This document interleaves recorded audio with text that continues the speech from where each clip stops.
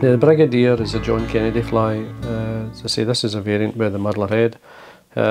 It's a great trout fly as much as it is a good sea trout fly, and it'll even catch salmon. So it's a great fly, and fished in the lochs mainly, but quite happily it would fish in a top dropper in the river as well.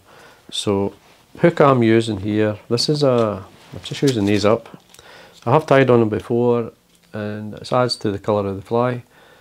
And this is a competition heavyweight in silver from Full and Mill. You can see it's a size 10. Thread I'm going to be using is the Unithread 8.0 in black. Now, with a Muddler head, you could easily use a 6.0, just if you feel it's a wee bit stronger, especially with a Muddler head. Sometimes it depends on the deer hair you have.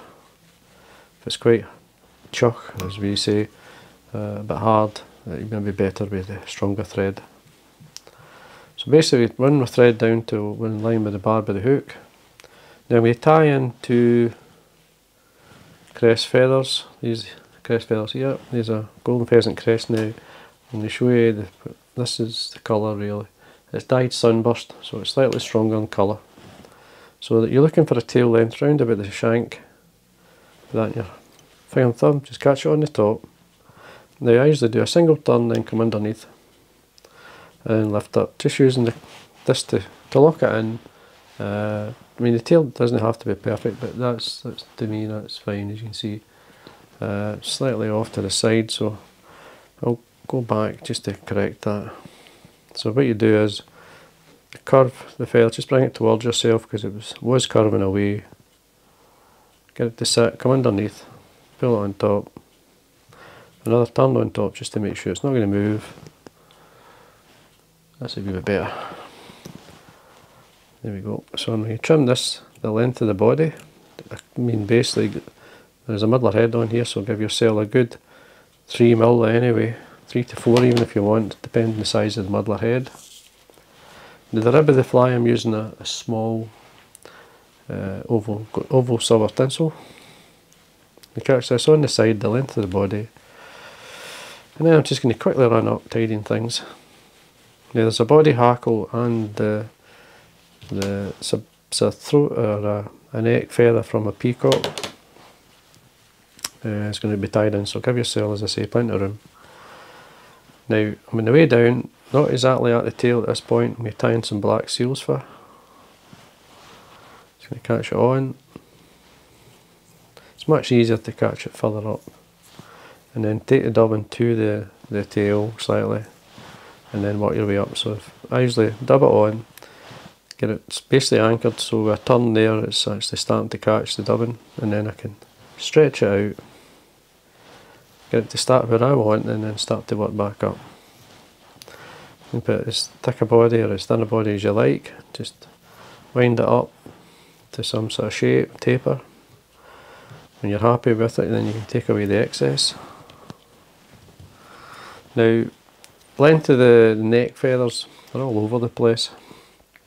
I've got quite a short feather here I'm going to be tying in.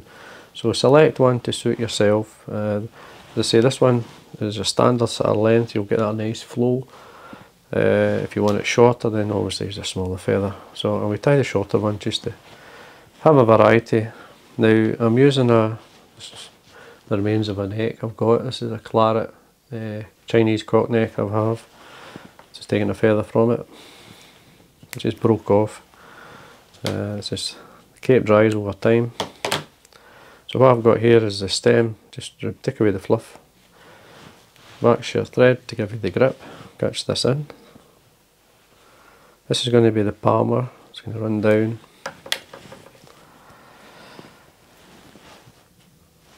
Let's get your feather. Slightly rolled on me a wee bit, but we can control it, so just bring it round. Get it so the face of the hackle's towards the eye. Do a turn or so at the top, and then you can be as heavy or as light as you like.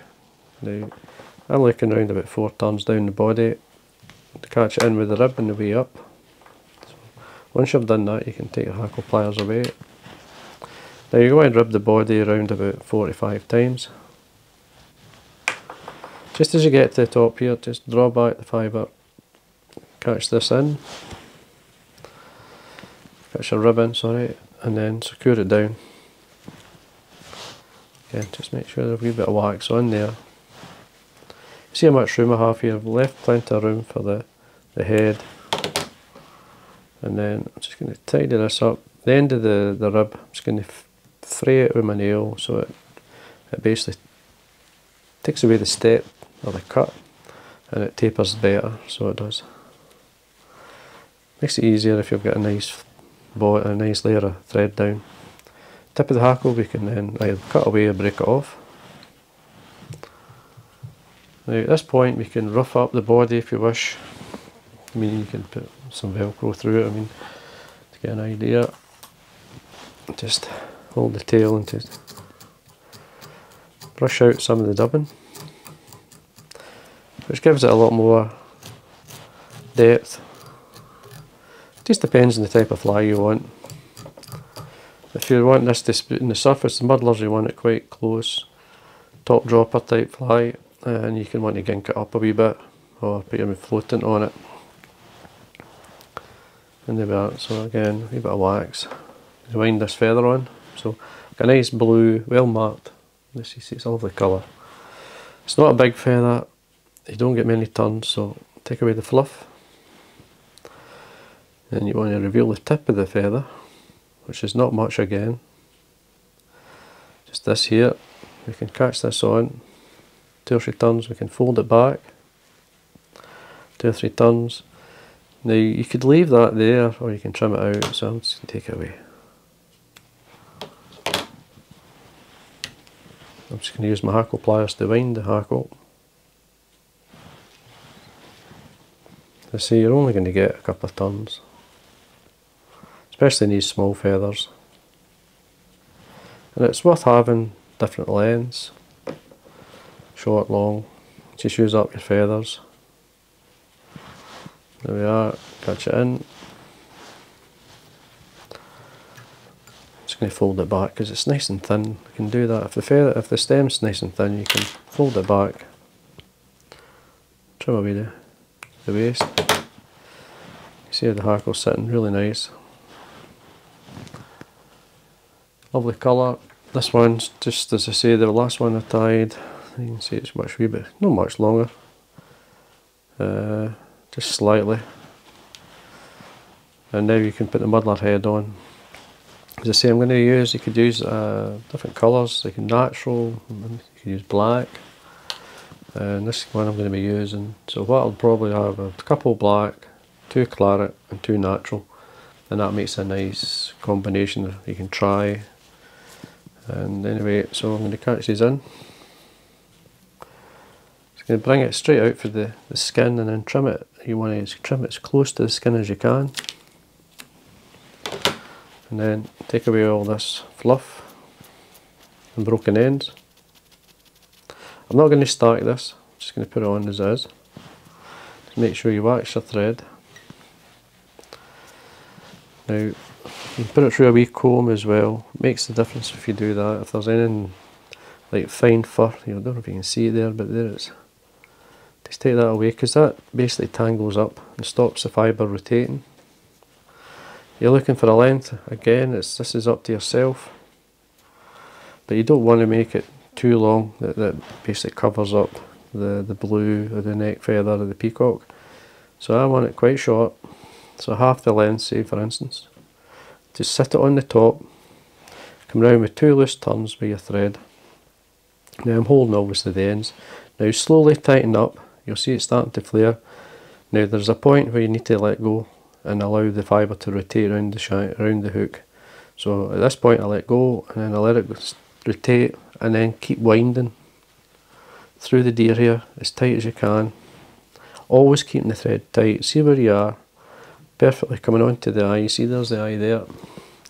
I'm just going to put another turn through. Another one helps, especially with the wax thread. It gives you plenty of grip, and then when you're happy you can then just build the head up. And then quick finish, always keeping the thread tight. Come in, trim out your thread. Now these cut ends, now we're going to trim it now. So just use the tips of your fingers just to lightly bring this out all the way around. You'll see the collar reformed with the natural fibre tips, the tips of the deer hair, and it's not too long, it's within the body, and it just balances it a wee bit better. And then we've got a curved pair of scissors. So now what I'm trying to do here is just straight up and down. Curved pair of scissors, these are small curved pair of scissors, and we use the angle of depending on how big a head you want. You're not going to get a right dense head with the way and method I used there, but it's enough for this fly. That's perfect for this fly, the way I like it anyway. So I'm going to use the curve of the scissors to form the shape. Now you've got to be brave when you're trimming, and you've got to know when to stop, and sometimes it's quite hard. So basically we come in, get a nice cut. That first cut is basically your best one, and then rotate if you can your vise all the way around. This is not, you're not going to get a perfect muddler head with this. It's just enough to lift the fly. So when you put this on the top dropper, it causes enough disturbance.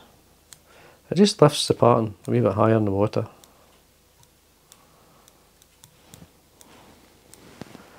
Now all I'm doing is rotating, just looking for any broken or cut ends. At this point, just tidy things up. Now, this is where you have to know when you have to stop at a point.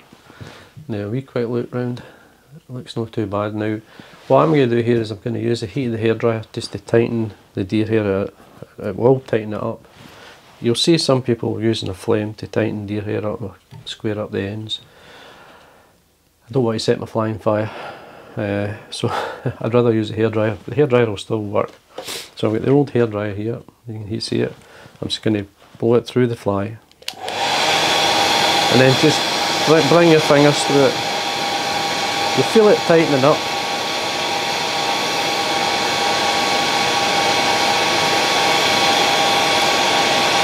And there we are. It just tightens it up a wee bit, you'll feel it. And I would basically stop at that. I would just, there's a couple of fibres at the top I can see, I can take away. There's a broken one here, I can just take that out. As I say, you can get around to suit yourself, but don't take any more than that off. And there we are. Then, and don't be shy, get the varnish and basically dab it into the front of the head here, make sure, and it soaks slightly in at the roots of the deer hair, just at that point. And that helps to tighten up as well. Once that dries, it lasts longer a wee bit. But there we are. You can then clean the eye out. Just use my double needle to do that. And there we go. And that's basically the Brigadier. It's a Brigadier, John Kennedy's fly, but with a muddler head. And I say what I'll do is I'll do a couple of black headed. I mean, you can see the difference slightly with the black. It changes the look. And then I'll tie 2 black, 2 claret, and 2 with the natural head, just to have a selection. And such a good fly, it's worth doing stuff like that. So there we are. I hope you enjoyed that. There is a good tie-in on YouTube, it's just the Brigadier itself. You'll find it if you type in the Brigadier, you should be able to find it on YouTube. So anyway, there we are. So I hope you enjoyed that. And again, if you enjoy the videos, if you haven't, please subscribe, it does help. And thank you for watching.